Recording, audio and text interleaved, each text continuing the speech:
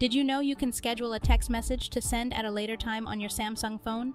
You may find it very useful, and here's how it's done. Launch the Messages app.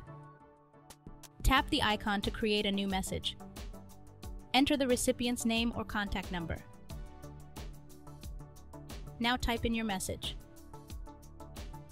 After that, hold the send button for a couple of seconds. A window will pop up and it will allow you to set the date and time when the message will be sent. So make necessary changes, and once finished, tap Done. It will bring you back to the previous screen. So now tap Send. The message is now queued to be sent on the date and time you specified.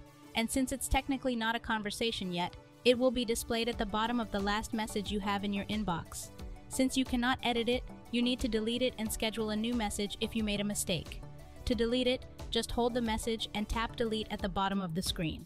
And that's how you can schedule a text message on your Samsung Galaxy phone. If you find this video helpful, subscribe. Thanks for watching.